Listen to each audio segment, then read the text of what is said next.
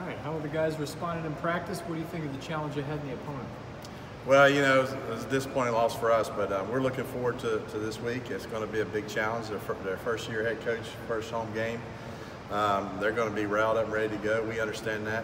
We got to just try to find a way to open up the floodgates. That's what we're telling our team is.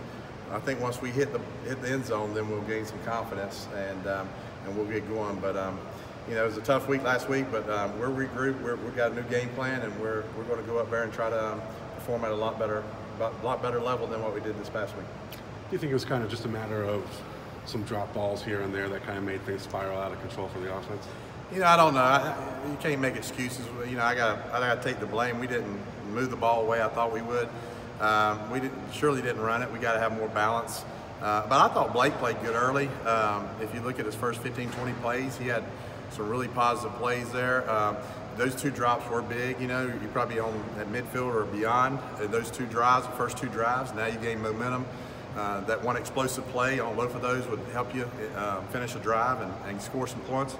But yeah, then once we settled in, man, they just said, hey, we're playing some man coverage. Let's see if you can beat us. And they got the lead, and then it got even tougher. Every series we went back out there, it got tougher and tougher because now they could pin their ears back, and the deficit kept getting bigger and bigger. And we didn't handle that very well, and again, we didn't keep it balanced, and that's on me, and we got to make sure that we do that, and we run the football this Saturday. That's going to be a big key for us. Coach, how much of the blame do you take for what happened on Friday night? I'm the OC, so I take all the blame. Listen, that's all on my shoulders. I'm fine. I've been in that position before. I got shut out before. Didn't feel good, and surely last Friday night didn't also. I was very disappointed in our performance. We got a lot of work to do. This system is a little bit different from what everybody runs in college football. It's more of a pro style, a lot of thinking, a lot of going through progressions and receivers sort of changing their routes on the run. So it takes a little bit of time, but I've incorporated this thing 3 or 4 times now in new systems and new teams, and we've been able to handle it. We'll handle it. We'll get up to speed. We just need some success with it. Johnny missing the game was big for us. We had a lot of stuff on him to handle some of their man coverages. He's a great man beater for us, and with him being out, it really put a lot of extra emphasis on other guys, and he really, I think, sort of frees up the team because he's got so much ability running and throwing and catching the football. Do you feel like you have the right personnel to fit into this style offense? Well, there's things I'd like to have better. It took us 3 years of out of state to get the people we wanted. But listen, we got some very talented kids, some experienced kids. They've been in other systems. Now they got to learn this one. And even though you're a junior, senior, it's a brand new system, and so it's totally different than probably any other thing they've had in their life.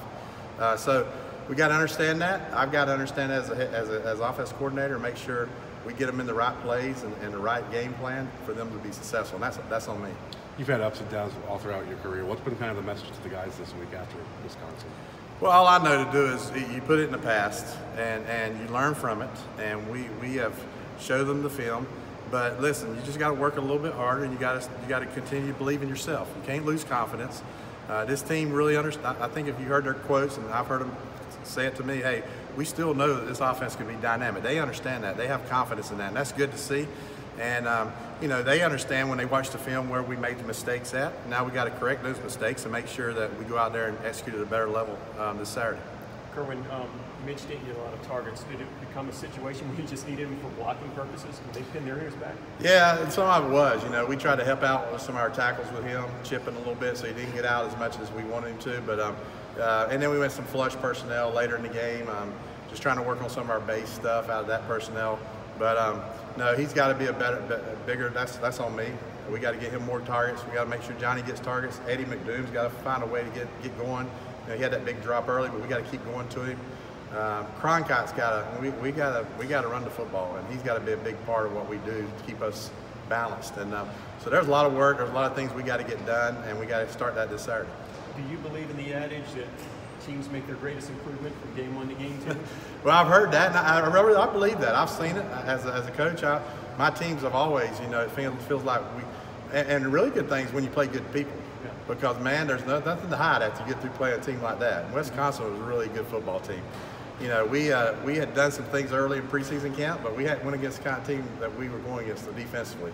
The defensive backs, the up front guys, the way they could get after you.